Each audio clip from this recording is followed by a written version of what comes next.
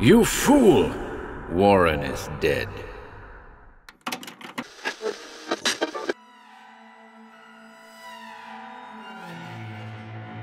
Welcome to HorrorBabble. We're knee-deep in Arthur Machen's The Three Impostors at the moment, folks, so we thought we'd put together another, shorter collection for you this week. Consider this a reminder of just how unnerving Guy de Maupassant's lesser-known tales can be. We hope you enjoy them, folks.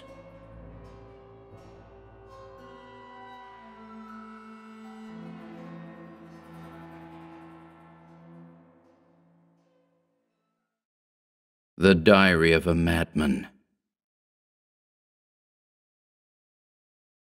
He was dead, the head of a high tribunal, the upright magistrate whose irreproachable life was a proverb in all the courts of France.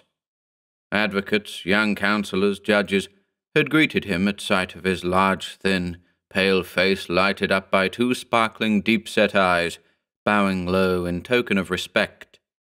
He had passed his life in pursuing crime and in protecting the weak. Swindlers and murderers had no more redoubtable enemy, for he seemed to read the most secret thoughts of their minds. He was dead now, at the age of 82, honoured by the homage and followed by the regrets of a whole people. Soldiers in red trousers had escorted him to the tomb, and men in white cravats had spoken words and shed tears that seemed to be sincere beside his grave. But here is the strange paper found by the dismayed notary in the desk where he had kept the records of great criminals. It was entitled, Why? 20th of June, 1851. I have just left court.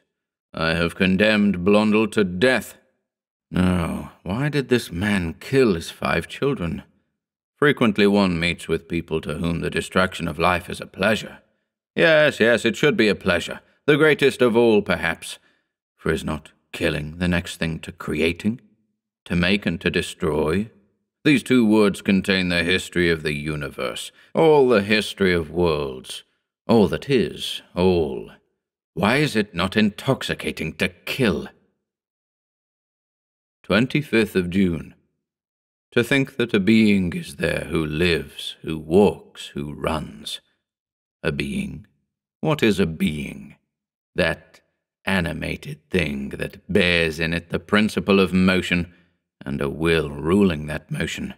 It is attached to nothing, this thing. Its feet do not belong to the ground. It is a grain of life that moves on the earth, and this grain of life, coming I know not whence, one can destroy at one's will. Then nothing more. It perishes. It is finished. 26th of June. Why, then, is it a crime to kill?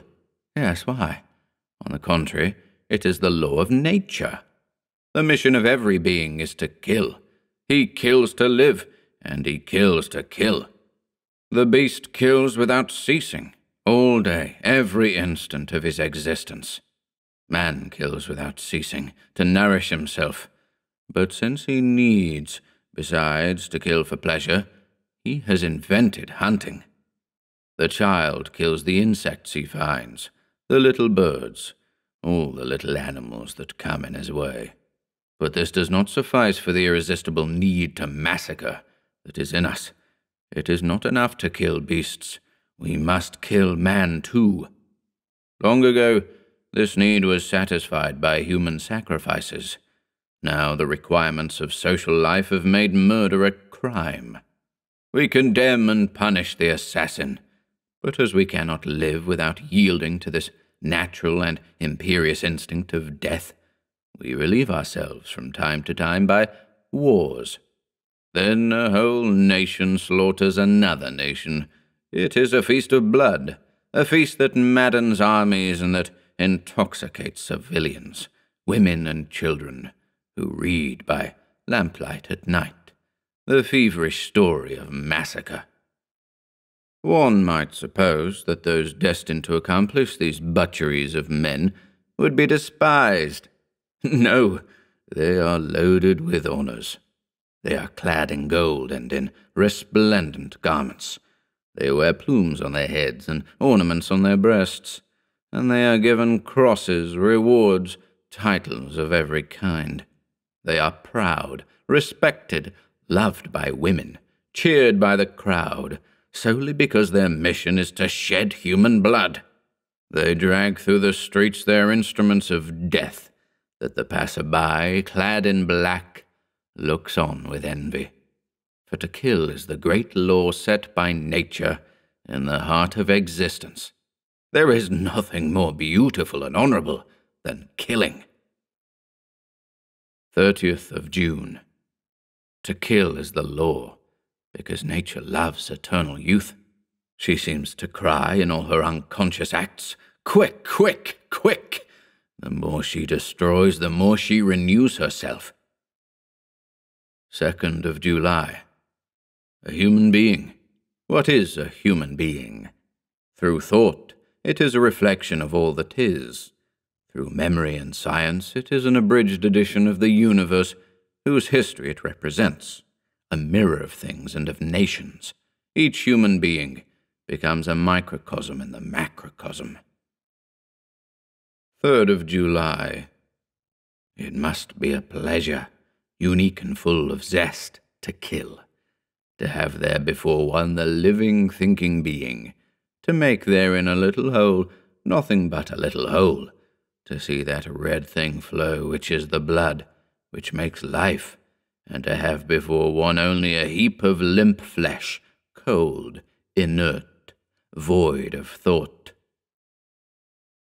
5th of August. I, who have passed my life in judging, condemning, killing by the spoken word, killing by the guillotine those who had killed by the knife, I, if I should do as all the assassins have done whom I have smitten, I, who would know it? 10th of August. Who would ever know? Who would ever suspect me? Me? Especially if I should choose a being I had no interest in doing away with. 15th of August. The temptation has come to me. It pervades my whole being. My hands tremble with the desire to kill. 22nd of August. I could resist no longer. I killed a little creature as an experiment, for a beginning. Jean, my servant, had a goldfinch in a cage hung in the office window.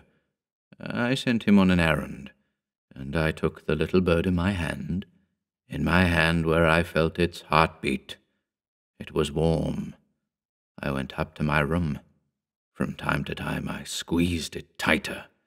Its heart beat faster. This was atrocious and delicious. I was near choking it, but I could not see the blood. Then I took scissors, short nail scissors, and I cut its throat with 3 slits, quite gently. It opened its bill.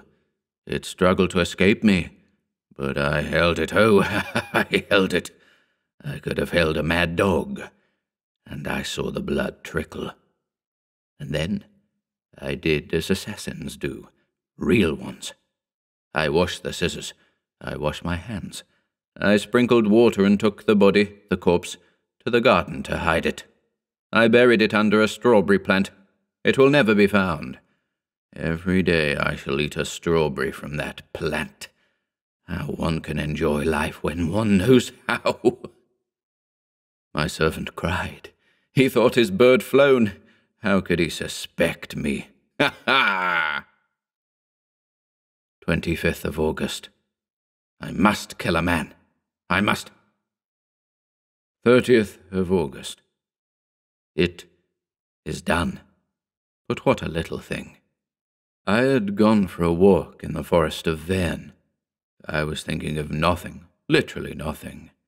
A child was in the road, a little child eating a slice of bread and butter. He stops to see me pass and says, "Good day, Mr. President." And the thought enters my head, shall I kill him?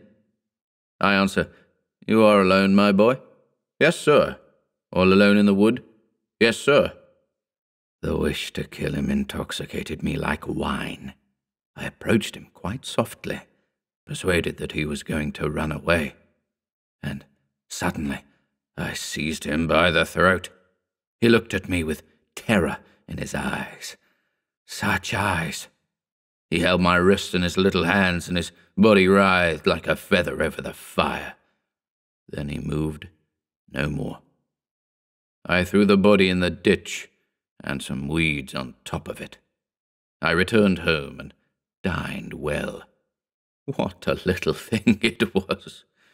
In the evening I was very gay, light, rejuvenated. I passed the evening at the prefect's. They found me witty, but I have not seen blood. I am tranquil. 31st of August. The body has been discovered. They are hunting for the assassin. 1st of September. 2 tramps have been arrested. Proofs are lacking. 2nd of September. The parents have been to see me. They wept. 6th of October. Nothing has been discovered. Some strolling vagabond must have done the deed. If I had seen the blood flow, it seems to me I should be tranquil now. The desire to kill is in my blood. It is like the passion of youth at 20. 20th of October. Yet another. I was walking by the river after breakfast, and I saw, under a willow, a fisherman asleep. It was noon. A spade was standing in a potato field nearby, as if expressly for me. I took it. I returned. I raised it like a club, and with one blow of the edge I cleft the fisherman's head. Oh, he bled, this one. Rose-colored blood. It flowed into the water, quite gently, and I went away with a grave step. If I had been seen, I should have made an excellent assassin. 25th of October. The affair of the fisherman makes a great stir. His nephew, who fished with him, is charged with the murder. 26th of October. The examining magistrate affirms that the nephew is guilty. Everybody in town believes it. 27th of October. The nephew makes a very poor witness. He had gone to the village to buy bread and cheese, he declared. He swore that his uncle had been killed in his absence. Who would believe him? 28th of October. The nephew has all but confessed. They have badgered him so. Justice. 15th of November. There are overwhelming proofs against the nephew, who was his uncle's heir. I shall preside at the sessions. 25th of January. To death, to death, to death.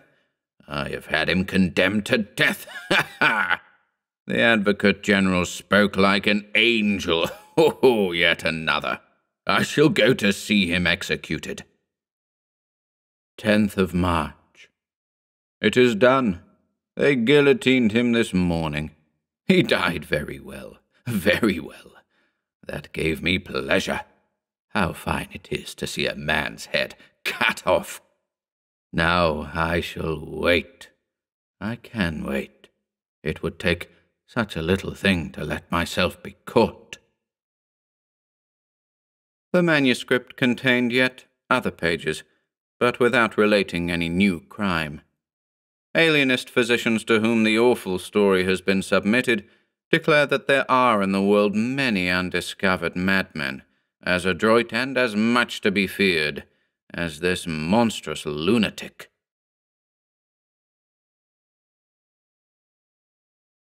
A ghost. We were speaking of sequestration, alluding to a recent lawsuit. It was at the close of a friendly evening in a very old mansion in the Rue de Grenelle, and each of the guests had a story to tell, which he assured us was true. Then the old Marquis de la Tour Samuel, 82 years of age, rose and came forward to lean on the mantelpiece. He told the following story in his slightly quavering voice. I also have witnessed a strange thing, so strange that it has been the nightmare of my life. It happened 56 years ago, and yet there is not a month when I do not see it again in my dreams. From that day I have borne a mark, a stamp of fear. Do you understand? Yes, for 10 minutes I was a prey to terror, in such a way that ever since a constant dread has remained in my soul. Unexpected sounds chill me to the heart. Objects which I can ill distinguish in the evening shadows make me long to flee. I am afraid at night. No, I would not have owned such a thing before reaching my present age, but now I may tell everything. One may fear imaginary dangers at 82 years old, but before actual danger I have never turned back, mesdames. That affair so upset my mind, filled me with such a deep, mysterious unrest that I never could tell it. I kept it in that inmost part, that corner where we conceal our sad, our shameful secrets, all the weaknesses of our life which cannot be confessed. I will tell you that strange happening just as it took place, with no attempt to explain it. Unless I went mad for one short hour, it must be explainable, though. Yet I was not mad, and I will prove it to you. Imagine what you will. Here are the simple facts. It was in 1827, in July. I was quartered with my regiment in Rouen. One day, as I was strolling on the quay, I came across a man I believed I recognized, though I could not place him with certainty. I instinctively went more slowly, ready to pause. The stranger saw my impulse, looked at me, and fell into my arms. It was a friend of my younger days, of whom I had been very fond. He seemed to have become half a century older in the 5 years since I had seen him. His hair was white, and he stooped in his walk, as if he were exhausted. He understood my amazement, and told me the story of his life. A terrible event had broken him down. He had fallen madly in love with a young girl, and married her in a kind of dreamlike ecstasy. After a year of unalloyed bliss and unexhausted passion, she had died suddenly of heart disease, no doubt killed by love itself.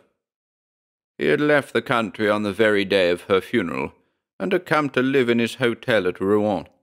He remained there, solitary and desperate, grief slowly mining him, so wretched that he constantly thought of suicide.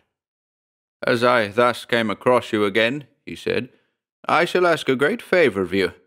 I want you to go to my chateau and get some papers I urgently need. They are in the writing desk of my room, of our room. I cannot send a servant or a lawyer, as the errand must be kept private. I want absolute silence.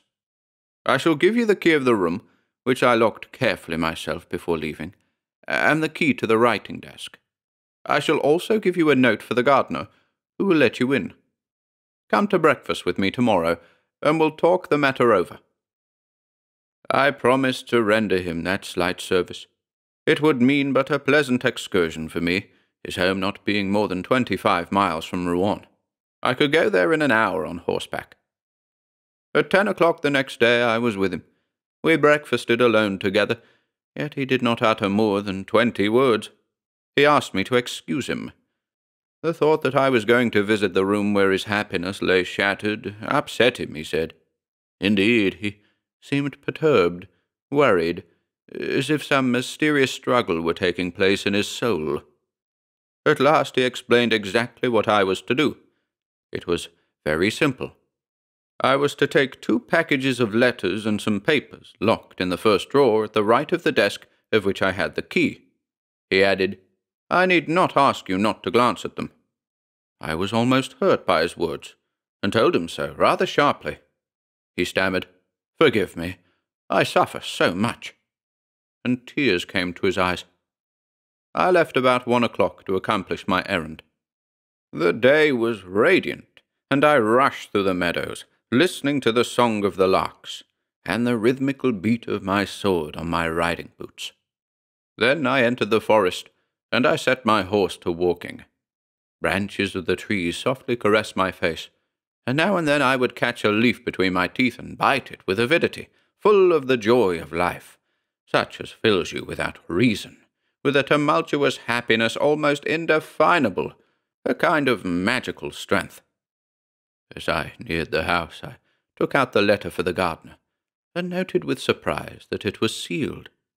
I was so amazed and so annoyed that I almost turned back without fulfilling my mission. Then I thought that I should thus display over-sensitiveness and bad taste. My friend might have sealed it unconsciously, worried as he was. The manor looked as though it had been deserted the last 20 years. The gate, wide open and rotten, held, one wondered how. Grass filled the paths. You could not tell the flower-beds from the lawn. At the noise I made, kicking a shutter, an old man came out from a side door and was apparently amazed to see me there. I dismounted from my horse and gave him the letter. He read it once or twice, turned it over, looked at me with suspicion, and asked, "Well, what do you want?" I answered sharply, "You must know it, as you have read your master's orders. I want to get in the house." He appeared overwhelmed.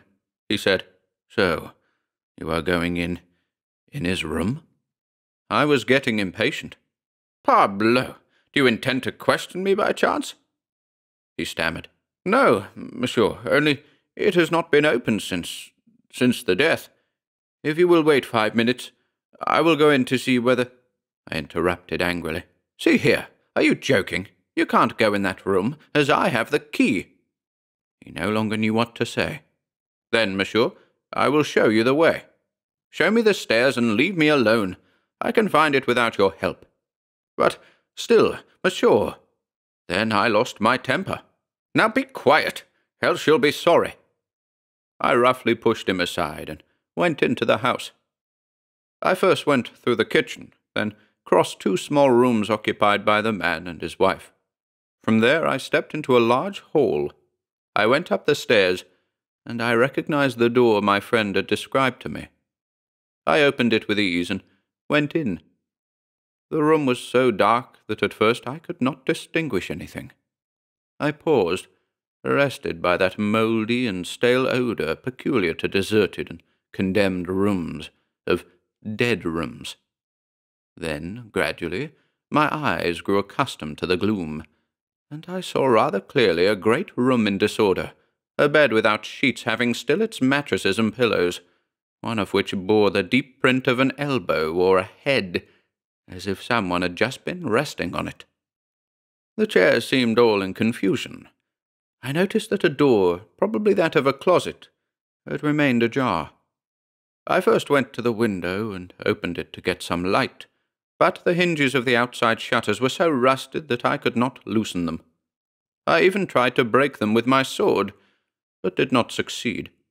As those fruitless attempts irritated me, and as my eyes were by now adjusted to the dim light, I gave up hope of getting more light and went toward the writing desk. I sat down in an armchair, folded back the top, and opened the drawer. It was full to the edge. I needed but 3 packages, which I knew how to distinguish, and I started looking for them. I was straining my eyes to decipher the inscriptions when I thought I heard, or rather felt, a rustle behind me. I took no notice, thinking a draught had lifted some curtain. But a minute later, another movement, almost indistinct, sent a disagreeable little shiver over my skin. It was so ridiculous to be moved thus, even so slightly, that I would not turn round, being ashamed. I had just discovered the 2nd package I needed, and was on the point of reaching for the 3rd, when a great and sorrowful sigh, close to my shoulder, made me give a mad leap 2 yards away. In my spring I had turned round, my hand on the hilt of my sword, and surely, had I not felt that, I should have fled like a coward. A tall woman, dressed in white, was facing me, standing behind the chair in which I had sat a second before. Such a shudder ran through me that I almost fell back. Oh, no one who has not felt them can understand those gruesome and ridiculous terrors. The soul melts, your heart seems to stop, your whole body becomes limp as a sponge, and your innermost parts seem collapsing. I do not believe in ghosts, and yet I broke down before the hideous fear of the dead, and I suffered, I suffered more in a few minutes, in the irresistible anguish of supernatural dread, than I have suffered in all the rest of my life. If she had not spoken, I might have died. But she did speak. She spoke in a soft and plaintive voice which set my nerves vibrating. I could not say that I regained my self-control. No, I was past knowing what I did. But the kind of pride I have in me, as well as a military pride, helped me to maintain, almost in spite of myself, an honourable countenance. I was making a pose for myself and for her, whatever she was, woman or phantom. I realized this later, for at the time of the apparition, I could think of nothing. I was afraid. She said, "Oh, you can be of great help to me, monsieur." I tried to answer, but I was unable to utter one word. A vague sound came from my throat. She continued, "Will you? You can save me, cure me. I suffer terribly. I always suffer. I suffer, oh, I suffer." And she sat down gently in my chair. She looked at me. "Will you?" I nodded my head, being still paralyzed. Then she handed me a woman's comb of tortoise-shell, and murmured, "Comb my hair, oh, comb my hair. That will cure me. Look at my head, how I suffer, and my hair, how it hurts." Her loose hair, very long, very black, it seemed to me, hung over the back of the chair, touching the floor. Why did I do it? Why did I, shivering, accept that comb, and why did I take between my hands her long hair, which left on my skin a ghastly impression of cold, as if I had handled serpents? I do not know. That feeling still clings about my fingers, and I shiver when I recall it. I combed her. I handled, I know not how, that hair of ice. I bound and unbound it.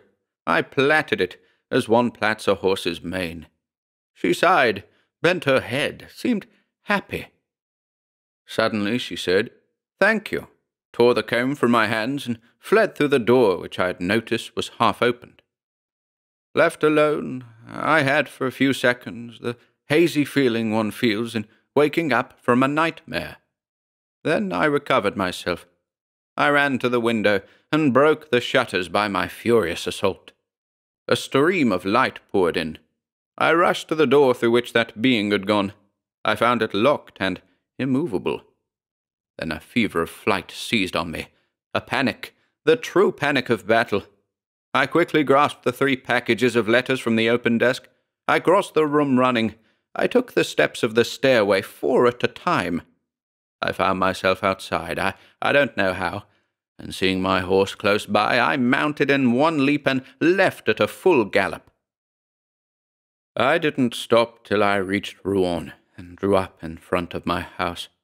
Having thrown the reins to my orderly, I flew to my room and locked myself in to think. Then for an hour I asked myself whether I had not been the victim of an hallucination. Certainly, I must have had one of those nervous shocks, one of those brain disorders such as give rise to miracles, to which the supernatural owes its strength.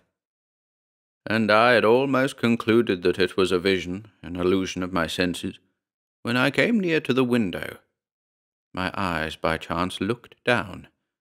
My tunic was covered with hairs, long woman's hairs which had entangled themselves around the buttons. I took them off one by one and threw them out of the window with trembling fingers. I then called my orderly. I felt too perturbed, too moved to go and see my friend on that day. Besides, I needed to think over what I should tell him. I had his letters delivered to him. He gave a receipt to the soldier. He inquired after me, and was told that I was not well. I had had a sunstroke or something. He seemed distressed. I went to see him the next day, early in the morning, bent on telling him the truth. He had gone out the evening before, and had not come back. I returned the same day, but he had not been seen. I waited a week. He did not come back. I notified the police.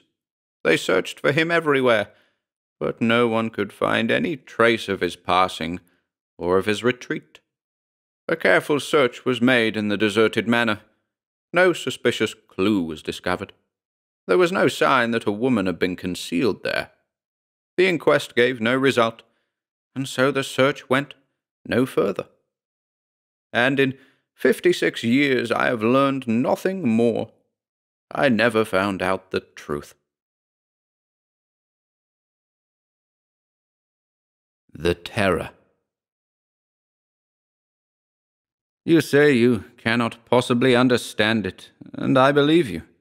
You think I am losing my mind? Perhaps I am, but for other reasons than those you imagine, my dear friend. Yes, I'm going to be married, and will tell you what has led me to take that step. I may add that I know very little of the girl who is going to become my wife tomorrow. I have only seen her 4 or 5 times. I know that there is nothing unpleasing about her, and that is enough for my purpose. She is small, fair, and stout, so, of course, the day after tomorrow I shall ardently wish for a tall, dark, thin woman. She is not rich, and belongs to the middle classes. She is a girl such as you may find by the gross, well adapted for matrimony, without any apparent faults, and with no particularly striking qualities. People say of her, Mademoiselle Lejolle is a very nice girl, and tomorrow they will say, what a very nice woman Madame Raymond is. She belongs, in a word, to that immense number of girls whom one is glad to have for one's wife, till the moment comes when one discovers that one happens to prefer all other women to that particular woman whom one has married. Well, you will say to me, what on earth did you get married for? I hardly like to tell you the strange and seemingly improbable reason that urged me on to this senseless act. The fact, however, is that I am afraid of being alone. I don't know how to tell you or to make you understand me, but my state of mind is so wretched that you will pity me and despise me.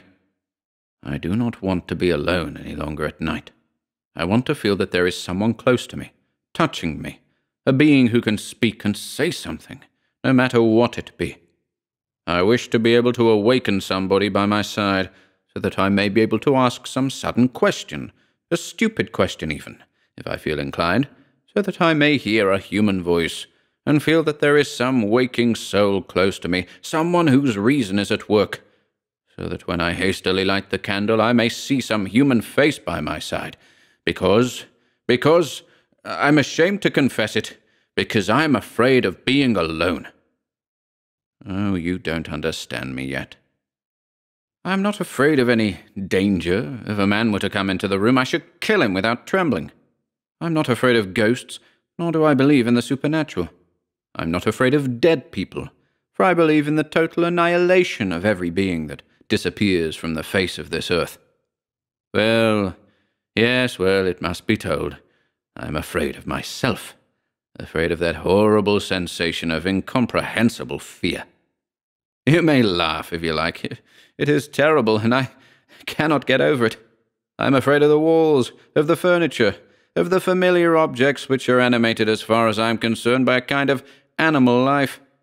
Above all, I am afraid of my own dreadful thoughts, of my reason, which seems as if it were about to leave me, driven away by a mysterious and invisible agony.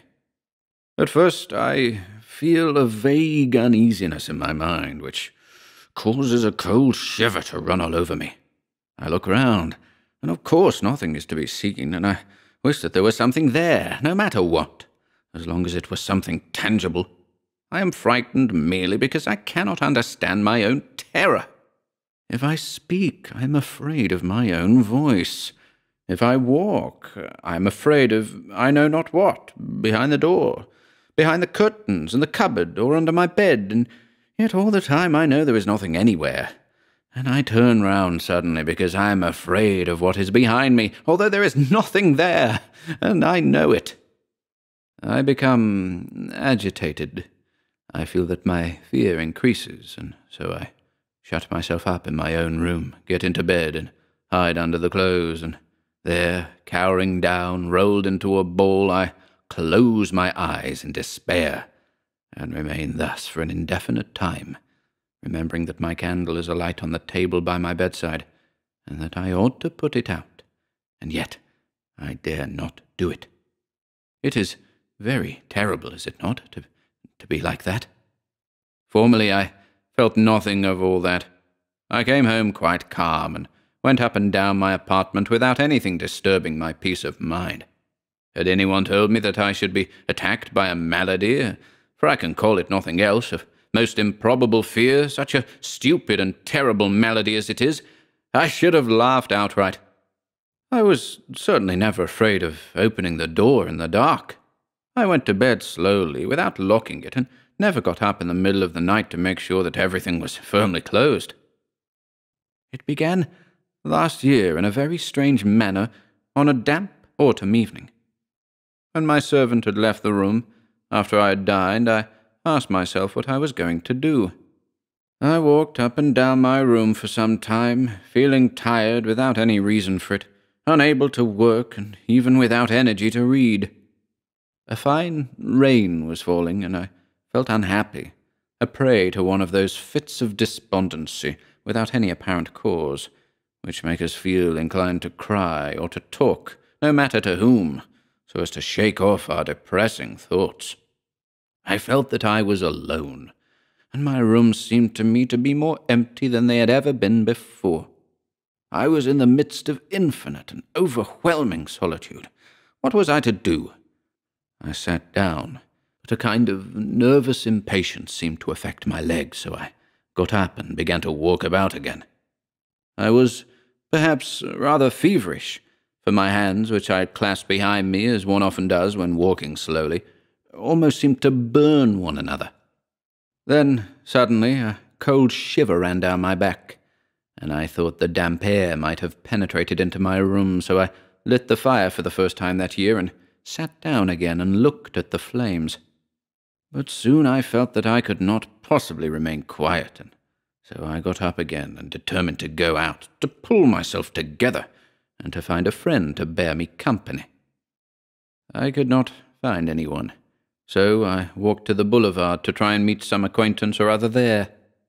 It was wretched everywhere, and the wet pavement glistened in the gaslight, while the oppressive warmth of the almost impalpable rain lay heavily over the streets and seemed to obscure the light of the lamps. I went on slowly, saying to myself, I shall not find a soul to talk to. I glanced into several cafes, from the Madeleine as far as the Faubourg Poissonnier, and saw many unhappy-looking individuals sitting at the tables who did not seem to have enough energy left to finish the refreshments they had ordered. For a long time I wandered aimlessly up and down, and about midnight I started for home. I was very calm and very tired.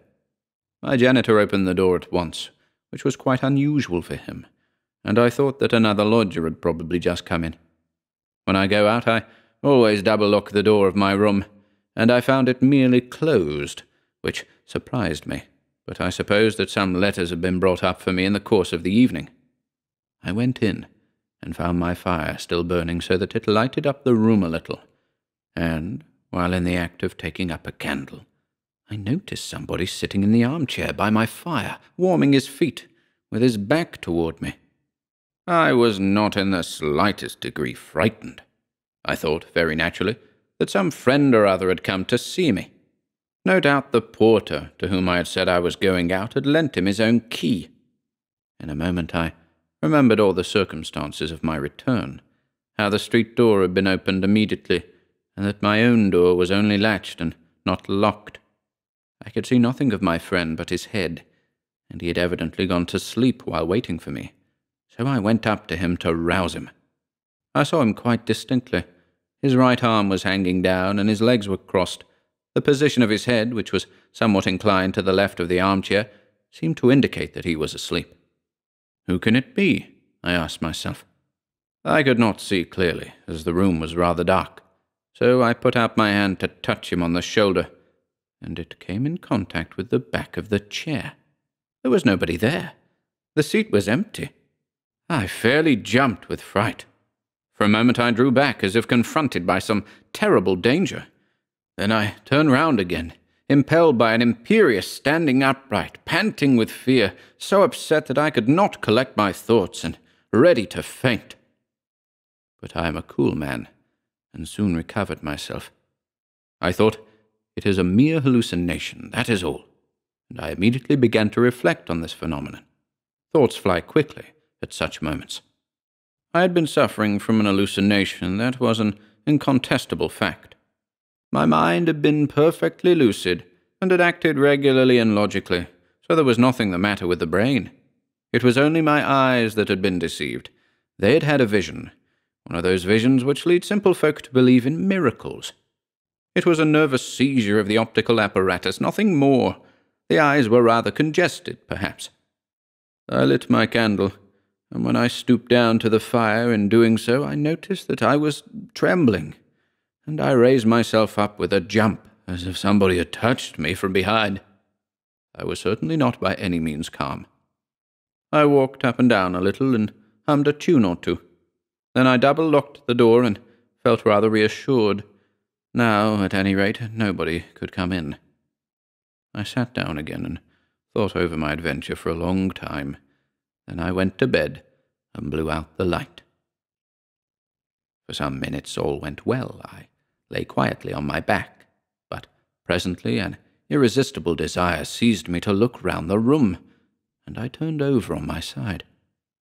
My fire was nearly out, and the few glowing embers threw a faint light on the floor by the chair, where I fancied I saw the man sitting again. I quickly struck a match, but I had been mistaken. There was nothing there. I got up, however, and hid the chair behind my bed, and tried to get to sleep, as the room was now dark.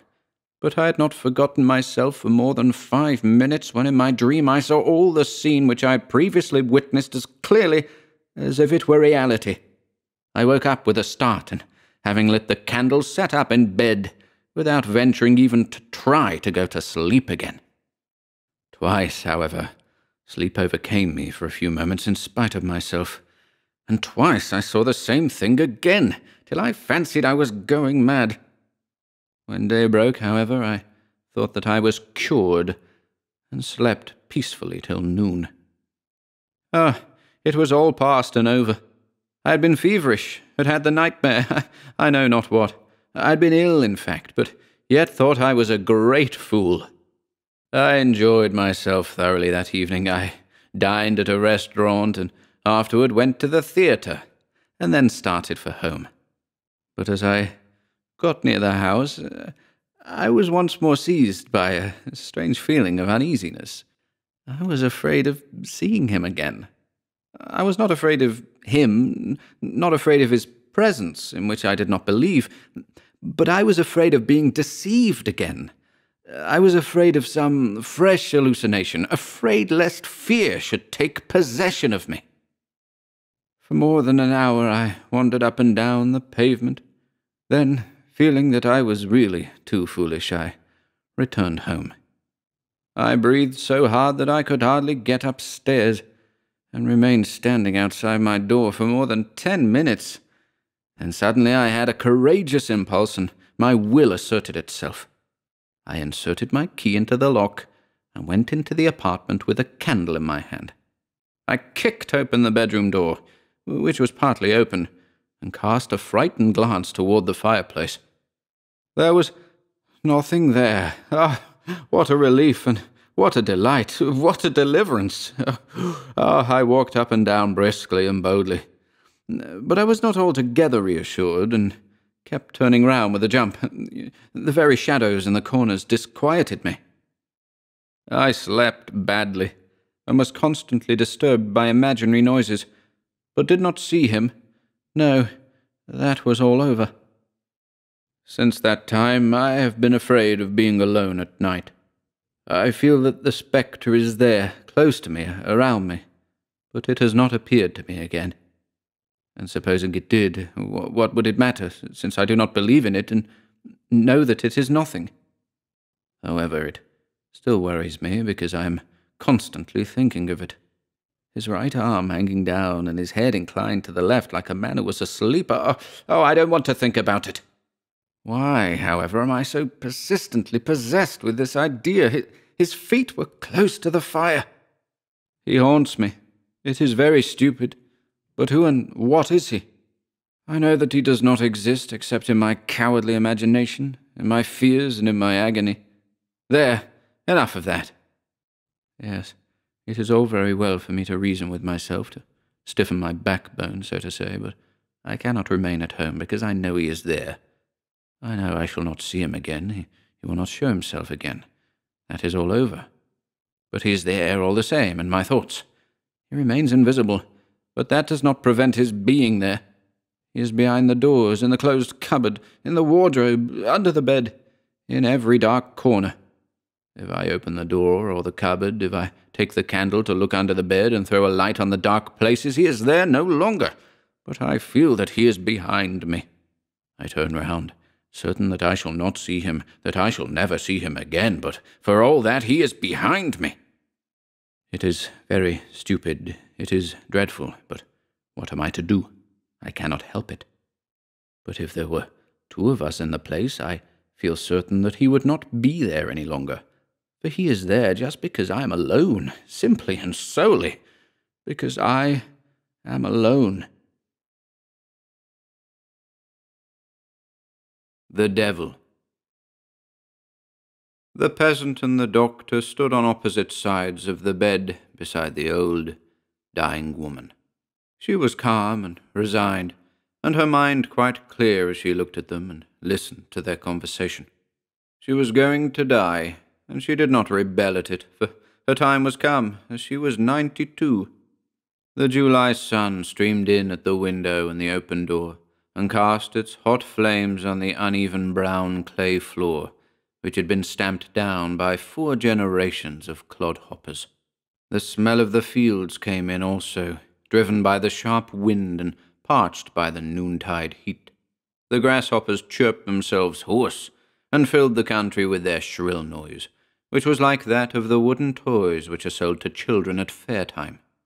The doctor raised his voice, and said, "Honore, you cannot leave your mother in this state. She may die at any moment."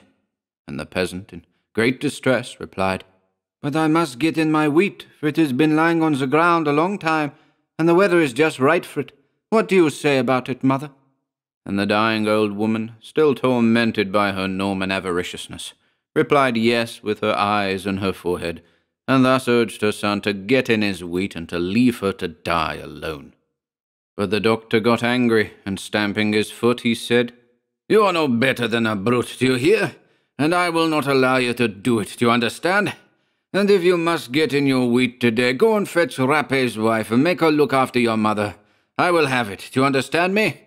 And if you do not obey me, I will let you die like a dog when you're ill in your turn, do you hear?" The peasant, a tall, thin fellow with slow movements, who was tormented by indecision, by his fear of the doctor and his fierce love of saving, hesitated, calculated, and stammered out, "How much does La Rappe charge for attending sick people?" "How should I know? That depends on how long she is needed. Settle it with her, by heaven. But I want her to be here within an hour, do you hear?" So the man decided. "I will go for her," he replied. "Don't get angry, doctor." And the latter left, calling out as he went, "Be careful, be very careful, you know, for I do not joke when I am angry." As soon as they were alone, the peasant turned to his mother and said in a resigned voice, "I will go and fetch La Rappe, as the man will have it. Don't worry till I get back." And he went out in his turn. La Rappe, who was an old washerwoman, watched the dead and the dying of the neighborhood, and then, as soon as she had sewn her customers into that linen cloth from which they would emerge no more, she went and took up her iron to smooth out the linen of the living.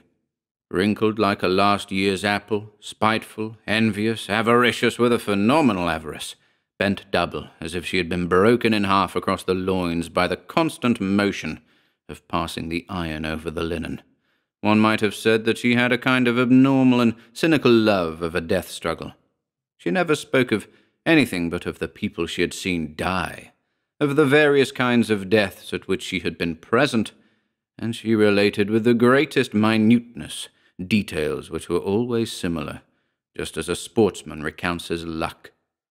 When Honoré Bontemps entered her cottage, he found her preparing the starch for the collars of the women villagers, and he said, "Good evening. I hope you are pretty well, Mother Rapet." She turned her head round to look at him and said, As usual. And you?" "Oh, as for me, as well as I could wish, but my mother is not well." "Your mother?" "Yes, my mother." "What is the matter with her?" "She's going to turn up her toes, that's what's the matter with her." The old woman took her hands out of the water and asked with sudden sympathy, "Is she as bad as all that?" "The doctor says she will not last till morning." "Then she certainly is very bad." Honoré hesitated, for he wanted to make a few preparatory remarks before coming to his proposition, but as he could hit upon nothing, he made up his mind suddenly. "How much will you ask to stay with her till the end? You know that I am not rich, and I cannot even afford to keep a servant girl. It is just that which has brought my poor mother to this state. Too much worry and fatigue. She did the work of 10 in spite of her 92 years. You don't find any made of that stuff nowadays." La Rapet answered gravely, "There are 2 prices, 40 sous by day and 3 francs by night for the rich, and 20 sous by day and 40 by night for the others. You shall pay me the 20 and 40. But the peasant reflected, for he knew his mother well. He knew how tenacious of life, how vigorous and unyielding she was, and she might last another week, in spite of the doctor's opinion. And so he said resolutely, "No, I would rather you would fix a price for the whole time until the end. I will take my chance, one way or the other. The doctor says she will die very soon. If that happens, so much the better for you, and so much the worse for her. But if she holds out till tomorrow or longer, so much the better for her, and so much the worse for you." The nurse looked at the man in astonishment, for she had never treated a death as a speculation, and she hesitated, tempted by the idea of the possible gain. But she suspected that he wanted to play her a trick. "I can say nothing until I have seen your mother," she replied. "Then come with me and see her." She washed her hands and went with him immediately. They did not speak on the road. She walked with short, hasty steps, while he strode on with his long legs as if he were crossing a brook at every step. The cows lying down in the fields, overcome by the heat, raised their heads heavily and lowed feebly at the 2 passers-by, as if to ask them for some green grass. When they got near the house, Honoré Bontemps murmured, "Suppose it is all over?" and his unconscious wish that it might be so showed itself in the sound of his voice. But the old woman was not dead. She was lying on her back, on her wretched bed, her hands covered with a purple cotton counterpane, horribly thin, knotty hands like the claws of strange animals, like crabs half closed by rheumatism, fatigue, and the work of nearly a century which she had accomplished. La Rapet went up to the bed and looked at the dying woman, felt her pulse, tapped her on the chest, listened to her breathing, and asked her questions so as to hear her speak. And then, having looked at her for some time, she went out of the room, followed by Honoré. Her decided opinion was that the old woman would not last till night. He asked, "Well?" And the sick nurse replied, "Well, she may last 2 days, perhaps 3. You will have to give me 6 francs, everything included." "6 francs? 6 francs?" he shouted. "Are you out of your mind? I tell you she cannot last more than 5 or 6 hours." And they disputed angrily for some time, but as the nurse said she must go home, as the time was going by, and as his wheat would not come to the farmyard of its own accord, he finally agreed to her terms. "Very well, then, that is settled. 6 francs, including everything, until the corpse is taken out." And he went away with long strides to his wheat, which was lying on the ground under the hot sun which ripens the grain, while the sick nurse went in again to the house. She had brought some work with her, for she worked without ceasing by the side of the dead and dying, sometimes for herself, sometimes for the family which employed her as seamstress and paid her rather more in that capacity. Suddenly she asked, "Have you received the last sacraments, Mother Bontemps?" The old peasant woman shook her head, and Larrapet, who was very devout, got up quickly. "Good heavens, is it possible? I will go and fetch the cure." And she rushed off to the parsonage so quickly that the urchins in the street thought some accident had happened when they saw her running. The priest came immediately in his surplice, preceded by a choir boy who rang a bell to announce the passage of the host through the parched and quiet country. Some men who were working at a distance took off their large hats and remained motionless until the white vestment had disappeared behind some farm buildings. The women who were making up the sheaves stood up and made the sign of the cross. The frightened black hens ran away along the ditch until they reached a well-known hole, through which they suddenly disappeared, while a foal which was tied in a meadow took fright at the sight of the surplice and began to gallop round and round, kicking cut every now and then. The acolyte in his red cassock walked quickly, and the priest, with his head inclined toward one shoulder and his square biretta on his head, followed him, muttering some prayers, while last of all came Larrapet, bent almost double as if she wished to prostrate herself, as she walked with folded hands as they do in church. Honoré saw them pass in the distance, and he asked, "Where is our priest going?" His man, who was more intelligent, replied, "He is taking the sacrament to your mother, of course." The peasant was not surprised, and said, "That may be," and went on with his work. Mother Bontemps confessed, received absolution and communion, and the priest took his departure, leaving the two women alone in the suffocating room, while Larrapet began to look at the dying woman and to ask herself whether it could last much longer. The day was on the wane, and gusts of cooler air began to blow, causing a view of Epinal, which was fastened to the wall by 2 pins, to flap up and down. The scanty window curtains, which had formerly been white, but were now yellow and covered with fly specks, looked as if they were going to fly off, as if they were struggling to get away, like the old woman's soul. Lying motionless, with her eyes open, she seemed to await with indifference that death which was so near, and which yet delayed its coming. Her short breathing whistled in her constricted throat. It would stop altogether soon, and there would be one woman less in the world. No one would regret her. At nightfall, Honoré returned, and when he went up to the bed and saw that his mother was still alive, he asked, "How is she?" just as he had done formerly when she had been ailing, and then he sent Larrapet away, saying to her, "Tomorrow morning at 5 o'clock, without fail," and she replied, "Tomorrow at 5 o'clock."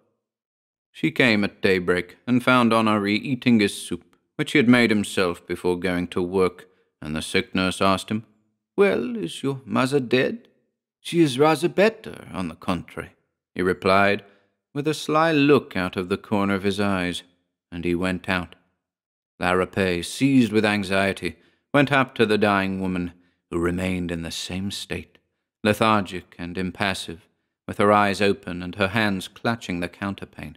The nurse perceived that this might go on thus for 2 days, 4 days, 8 days, and her avaricious mind was seized with fear, while she was furious at the sly fellow who had tricked her, and at the woman who would not die.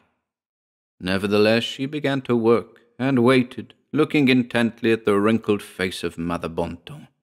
When Honoré returned to breakfast, he seemed quite satisfied, and even in a bantering humour. He was decidedly getting in his wheat under very favourable circumstances. Larrapet was becoming exasperated. Every minute now seemed to her so much time and money stolen from her. She felt a mad inclination to take this old woman, this headstrong old fool, this obstinate old wretch, and to stop that short, rapid breath which was robbing her of her time and money by squeezing her throat a little. But then she reflected on the danger of doing so, and other thoughts came into her head. So she went up to the bed and said, "Have you ever seen the devil?" Mother Bontemps murmured, "No." Then the sick nurse began to talk, and to tell her tales which were likely to terrify the weak mind of the dying woman.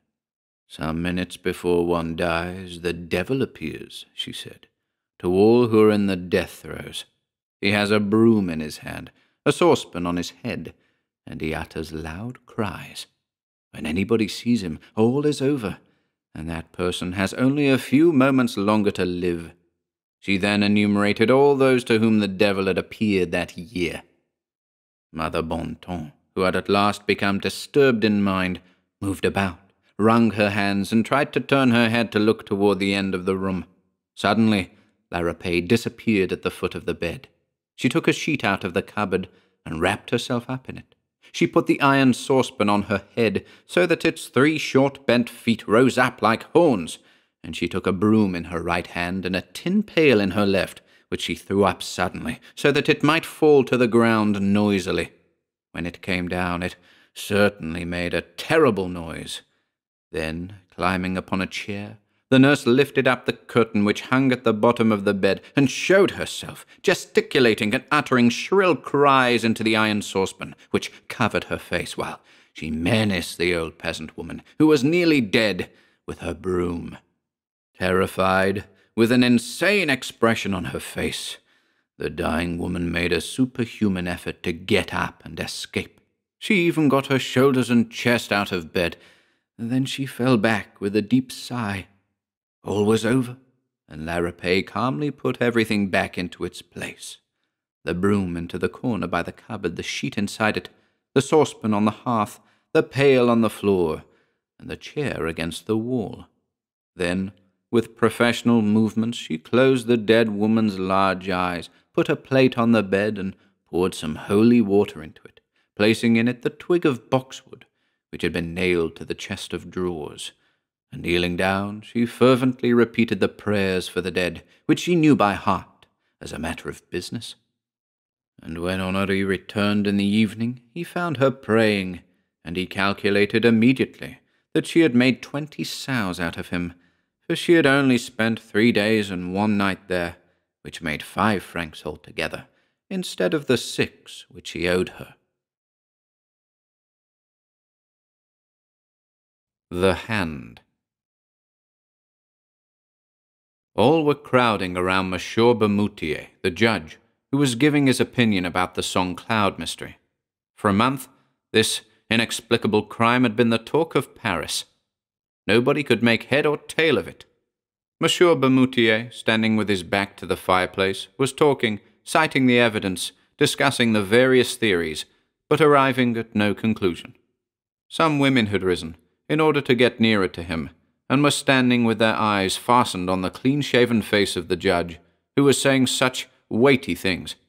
They were shaking and trembling, moved by fear and curiosity, and by the eager and insatiable desire for the horrible, which haunts the soul of every woman.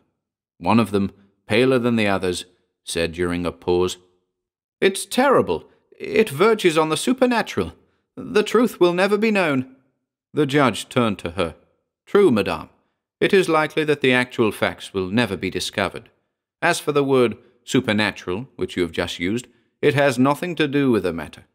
We're in the presence of a very cleverly conceived and executed crime, so well enshrouded in mystery that we cannot disentangle it from the involved circumstances which surround it.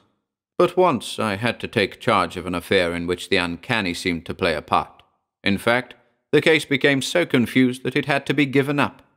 Several women exclaimed at once, "Oh, tell us about it." Monsieur Bermutier smiled in a dignified manner, as a judge should, and went on. "Do not think, however, that I, for 1 minute, ascribed anything in the case to supernatural influences. I believe only in normal causes. But if, instead of using the word supernatural to express what we do not understand, we were simply to make use of the word inexplicable, it would be much better. At any rate, in the affair of which I am about to tell you, it is especially the surrounding preliminary circumstances which impressed me. Here are the facts. I was, at that time, a judge at Ajaccio, a little white city on the edge of a bay which is surrounded by high mountains. The majority of the cases which came up before me concerned vendettas. There are some that are superb, dramatic, ferocious, heroic. We find there the most beautiful causes for revenge of which one could dream. Enmities hundreds of years old, quieted for a time but never extinguished. Abominable stratagems, murders becoming massacres, and almost deeds of glory. For 2 years I heard of nothing but the price of blood, of this terrible Corsican prejudice which compels revenge for insults meted out to the offending person and all his descendants and relatives. I had seen old men, children, cousins murdered. My head was full of these stories. One day I learned that an Englishman had just hired a little villa at the end of the bay for several years. He had brought with him a French servant, whom he had engaged on the way at Marseille. Soon this peculiar person, living alone, only going out to hunt and fish, aroused a widespread interest. He never spoke to anyone, never went to the town, and every morning he would practice for an hour or so with his revolver and rifle. Legends were built up around him. It was said that he was some high personage, fleeing from his fatherland for political reasons. Then it was affirmed that he was in hiding after having committed some abominable crime. Some particularly horrible circumstances were even mentioned. In my judicial position, I thought it necessary to get some information about this man, but it was impossible to learn anything. He called himself Sir John Rowell. I therefore had to be satisfied with watching him as closely as I could, but I could see nothing suspicious about his actions. However, as rumors about him were growing and becoming more widespread, I decided to try to see the stranger myself, and I began to hunt regularly in the neighborhood of his grounds. For a long time I watched without finding an opportunity. At last it came to me, in the shape of a partridge which I shot and killed right in front of the Englishman. My dog fetched it for me, but, taking the bird, I went at once to Sir John Rowell, and, begging his pardon, asked him to accept it. He was a big man, with red hair and beard, very tall, very broad, a kind of calm and polite Hercules. He had nothing of the so-called British stiffness, and in a broad English accent he thanked me warmly for my attention. At the end of a month we had had 5 or 6 conversations. One night, at last, as I was passing before his door, I saw him in the garden, seated astride a chair, smoking his pipe. I bowed, and he invited me to come in and have a glass of beer. I needed no urging. He received me with the most punctilious English courtesy, sang the praises of France and of Corsica, and declared that he was quite in love with this country. Then, with great caution, and under the guise of a vivid interest, I asked him a few questions about his life and his plans. He answered without embarrassment, telling me that he had travelled a great deal in Africa, in the Indies, in America. He added, laughing, "I've had many adventures." Then I turned the conversation on hunting, and he gave me the most curious details on hunting the hippopotamus, the tiger, the elephant, and even the gorilla. I said, "Are all these animals dangerous?" He smiled. "Oh, no, man is the worst." And he laughed, a good broad laugh, the wholesome laugh of a contented Englishman. I have also frequently been man-hunting. Then he began to talk about weapons, and he invited me to come in and see different makes of guns. His parlour was draped in black silk embroidered in gold. Big yellow flowers as brilliant as fire were worked on the dark material. He said, "It is a Japanese material." But in the middle of the widest panel, a strange thing attracted my attention. A black object stood out against a square of red velvet. I went up to it. It was a hand, a human hand.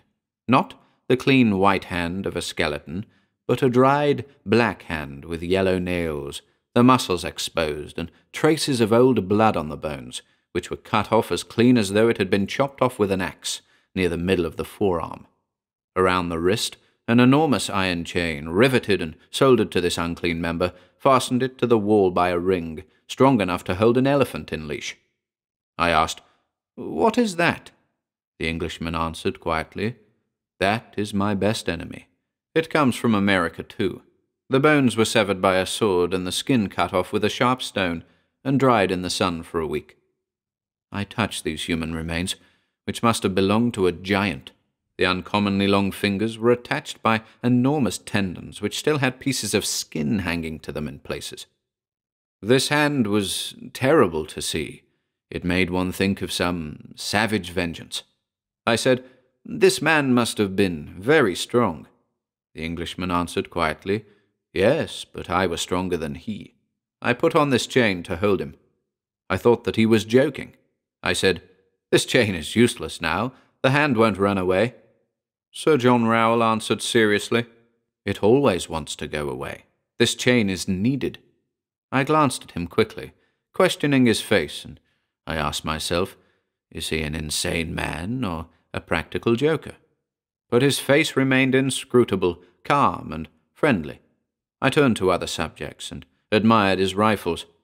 However, I noticed that he kept 3 loaded revolvers in the room, as though constantly in fear of some attack. I paid him several calls. Then I did not go any more. People had become used to his presence. Everybody had lost interest in him. A whole year rolled by. One morning, toward the end of November, my servant awoke me and announced that Sir John Rowell had been murdered during the night. Half an hour later, I entered the Englishman's house, together with the police commissioner and the captain of the gendarmes. The servant, bewildered and in despair, was crying before the door. At first I suspected this man, but he was innocent. The guilty party could never be found. On entering Sir John's parlour, I noticed the body stretched out on its back in the middle of the room.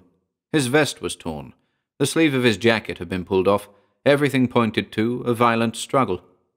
The Englishman had been strangled. His face was black, swollen and frightful, and seemed to express a terrible fear. He held something between his teeth, and his neck, pierced by 5 or 6 holes which looked as though they had been made by some iron instrument, was covered with blood. A physician joined us. He examined the finger marks on the neck for a long time, and then made this strange announcement. "It looks as though he had been strangled by a skeleton." A cold chill seemed to run down my back, and I looked over to where I had formerly seen the terrible hand. It was no longer there. The chain was hanging down, broken. I bent over the dead man, and, in his contracted mouth, I found one of the fingers of this vanished hand, cut, or rather sawed off by the teeth down to the second knuckle. Then the investigation began. Nothing could be discovered. No door, window, or piece of furniture had been forced. The 2 watchdogs had not been aroused from their sleep. Here, in a few words, is the testimony of the servant. For a month his master had seemed excited. He had received many letters, which he would immediately burn. Often, in a fit of passion which approached madness, he had taken a switch and struck wildly at this dried hand riveted to the wall, and which had disappeared, no one knows how, at the very hour of the crime. He would go to bed very late and carefully lock himself in. He always kept weapons within reach. Often at night he would talk loudly, as though he were quarrelling with someone. That night, somehow, he had made no noise, and it was only on going to open the windows that the servant had found Sir John murdered. He suspected no one. I communicated what I knew of the dead man to the judges and public officials. Throughout the whole island a minute investigation was carried on. Nothing could be found out.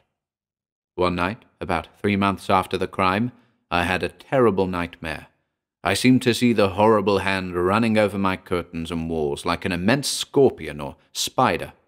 3 times I awoke, 3 times I went to sleep again. 3 times I saw the hideous object galloping round my room and moving its fingers like legs. The following day, the hand was brought me, found in the cemetery, on the grave of Sir John Rowell, who had been buried there because we had been unable to find his family. The first finger was missing. Ladies, there is my story. I know nothing more. The women, deeply stirred, were pale and trembling. One of them exclaimed, "But that is neither a climax nor an explanation. We will be unable to sleep unless you give us your opinion of what had occurred." The judge smiled severely. "Oh, ladies, I shall certainly spoil your terrible dreams. I simply believe that the legitimate owner of the hand was not dead, that he came to get it with his remaining one. But I don't know how. It was a kind of vendetta." One of the women murmured, "No, it can't be that." And the judge, still smiling, said, "Didn't I tell you that my explanation would not satisfy you?"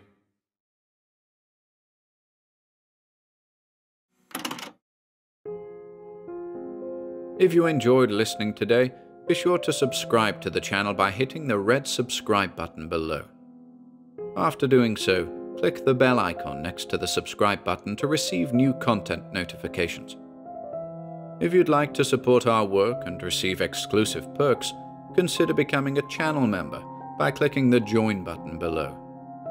To support us in other ways, see the video description for links to our Bandcamp and Patreon pages, our merch store over at Teespring, and further information relating to our releases on Audible, iTunes, and Spotify.